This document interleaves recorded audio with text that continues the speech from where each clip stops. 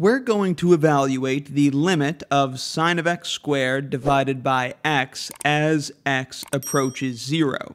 Here is a graph of the function, and from the graph you can probably tell that the limit is 0. Let's go ahead and prove it. You could try to use the squeeze theorem here, but the most obvious way of doing it wouldn't actually work out. There is still another easy way to solve this limit though.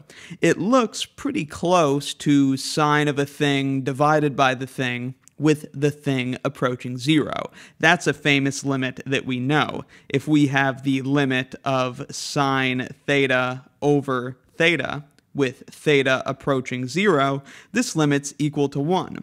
So this is close to that, but it's not quite. The problem is, of course, we have x squared inside the sine function, but it's just x that's in the denominator. But with a little bit of work, we can make that x squared in the denominator. All we have to do is multiply this thing by x over x. That's going to put x squared in the denominator, and hopefully the rest will work out.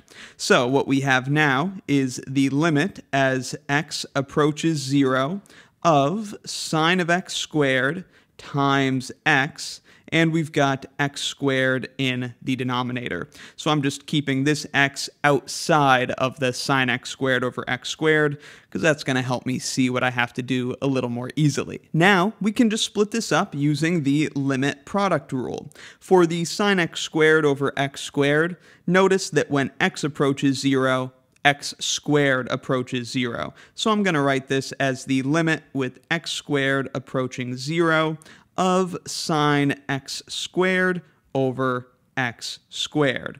And then this is getting multiplied by the limit as x approaches 0 of x. And we're almost done.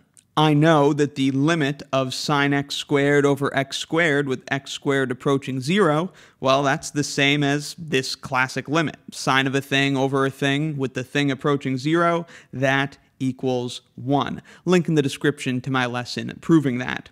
And this other limit is even easier. The limit of x as x approaches 0 is 0. So by the limit product rule, I have that the limit is 0. That's how we calculate the limit of sine x squared over x with x going to 0.